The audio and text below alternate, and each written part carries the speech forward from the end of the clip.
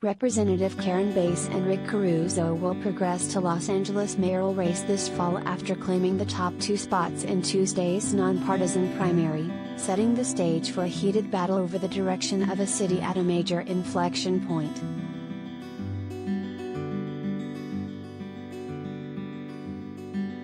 The candidates, both running as Democrats, beat out 10 other mayoral hopefuls, including City Councilman Kevin DeLeon and activist Gina Viola.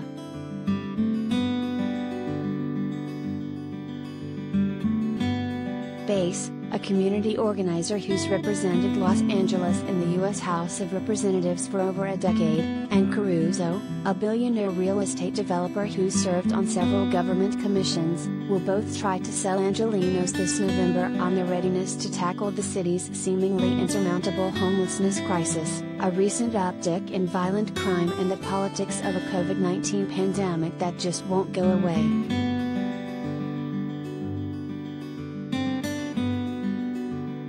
One of them will replace Mayor Eric Garcetti, who's being forced out by term limits and hopes to be confirmed as the next ambassador to India.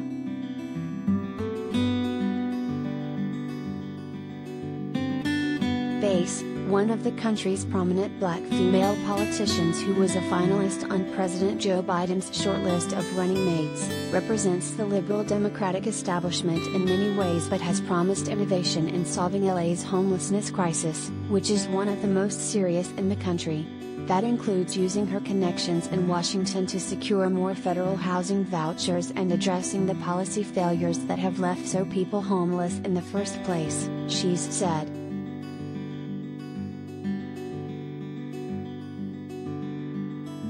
Housing activists say Bass is uniquely qualified to help the city's homeless population, which comprises more than 40,000 individuals. While working as a physician assistant in the 1980s, Bass began organizing a response to the crack epidemic in South Los Angeles and successfully secured millions in government funding to help communities affected by the crisis. In her mayoral campaign, she's vowed to put resources toward those struggling with addiction, mental illness and homelessness instead of prosecuting them.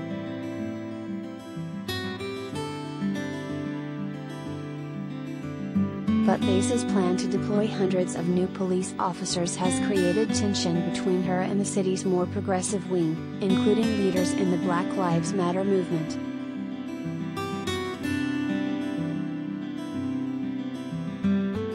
She says she plans to house 15,000 people in her first year in office if elected.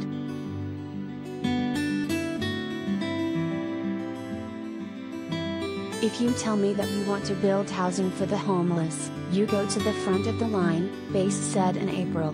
You should not have to stand in line with somebody that is building luxury housing. We don't need any more luxury housing, in my opinion, in the Los Angeles area.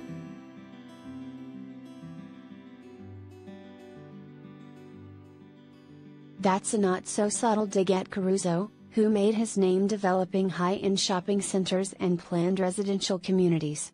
This isn't his first foray into government. He's served as commissioner for the city's Department of Water and Power, a member of the city's Coliseum Commission and president of the city's Board of Police Commissioners.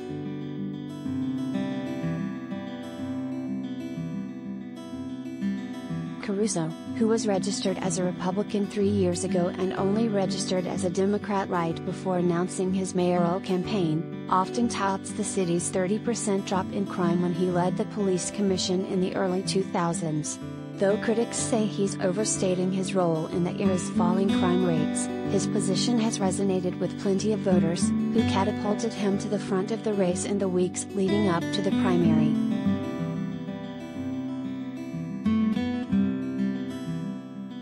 Spending more than $30 million to flood the airwaves with that certainly hasn't hurt him, either. That staggering amount totals more than 10 times the spending of the entire Bass campaign.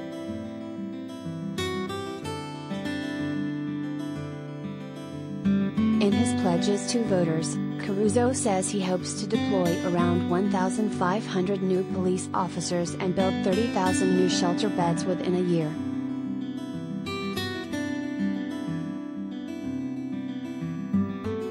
I'm going to make LA more livable, Caruso told the New York Times recently.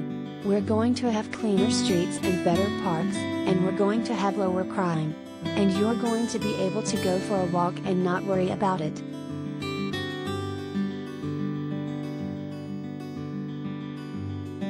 He's earned the support of some vocal celebrities, including Kim Kardashian, Gwyneth Paltrow, and Snoop Dogg.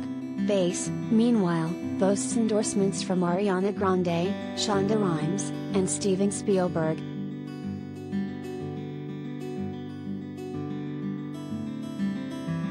The two will face off in the general election on November 8.